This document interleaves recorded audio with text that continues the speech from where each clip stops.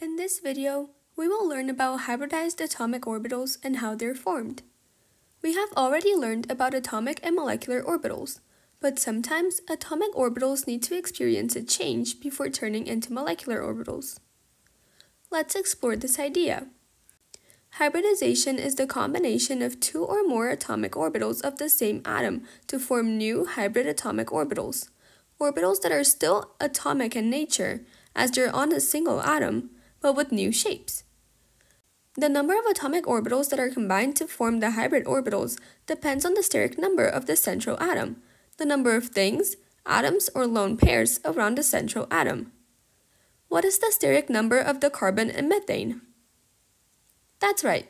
The central atom in methane, carbon, has 4 hydrogens attached to it and no lone pairs, which means its steric number is 4. For central atoms with a steric number of 4 atomic orbitals combine to form 4 hybrid orbitals. The number of hybrid orbitals that are made will always be equal to the steric number of the central atom. Since carbon's valence shell is comprised of 1 2s and 3 2p orbitals, it's these 4 valence orbitals that combine to form 4 hybrid atomic orbitals. Notice when the hydrogen atoms are far away from the carbon atom's valence orbitals are 2s and the 3 2p orbitals. But as the hydrogens get close to the carbon, these 4 valence atomic orbitals mix together to form new hybrid orbitals.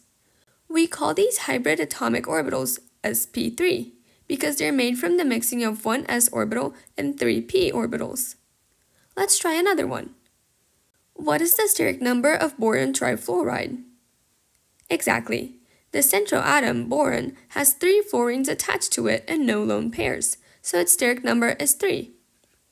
When the fluorine atoms are far away from the boron's valence orbitals are just the same atomic orbitals, 1 2s orbital and 3 2p orbitals. As the fluorines get closer, hybrid atomic orbitals will form. How many hybrid orbitals will form on the fluorine? That's right. Since the boron in boron trifluoride is steric number 3 hybrid orbitals will form. What is the name of the hybridized atomic orbitals that are made on the boron in BF3? That's right. Since the boron has steric number 3, we'll need 3 atomic orbitals.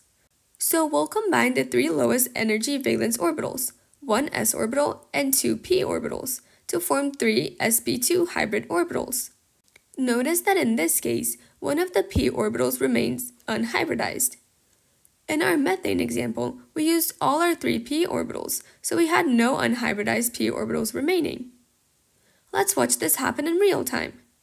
Notice that when the fluorine atoms are far away from the boron atom's valence orbitals are 2s and the 3 2p orbitals.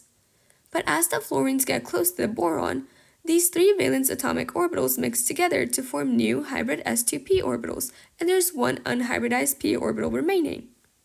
Also, notice each of the fluorine's valence orbitals have hybridized as well, and they've hybridized to match the hybridization of the central boron atom. Each fluorine had 1 2s and 3 2p valence orbitals to start, but now each fluorine has 3 hybrid sp2 orbitals and 1 unhybridized p orbital. This is always what happens. The terminal atoms will hybridize to match the central atom. Well, almost always. The terminal atoms will hybridize their valence orbitals to match the central atom if they can. But hydrogen's valence shell is n equals 1. So its only valence orbital is 1s. So the hydrogens in methane cannot hybridize and remain 1s orbitals. Let's explore one last example.